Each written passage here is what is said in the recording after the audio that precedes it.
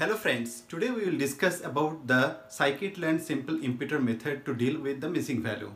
So this is a univariate method. That means that specific field has no dependency on any other field in your data set. So it's a very simple method and you need to pass some specific parameters to it to handle the entire operation. So let's discuss it in detail. So first thing we need to do is to import the simple imputer from the scikit-learn library, and next thing we need to specify the placeholder for the missing value.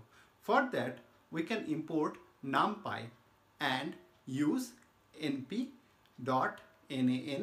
or that is the same as the na in pandas data frame. Next thing we need to specify the strategy. So that strategy can be mean or median or the most frequent or a constant value. And please remember, if you choose the constant as your strategy to fill the missing value or impute the missing value, you need to specify the fill value as well, the constant value in a simpler term. Now next thing is like, what is your method to do the imputation on your dataset? First thing, you can check your parameters which you have specified in the imputer using the getParam method. Now coming to your dataset. So you can use the fit method in simple imputer to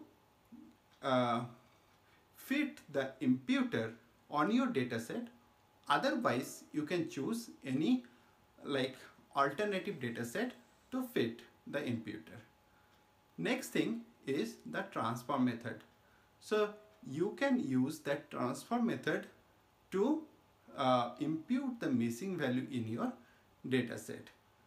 And the alternative method is fit_transform. There at a go you can fit your dataset with the imputer and transform the missing value using the imputer.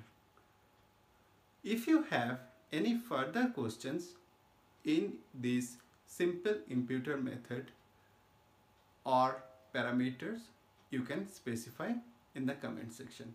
Thanks for watching. Please continue watching and please subscribe and please leave a like if you like this video.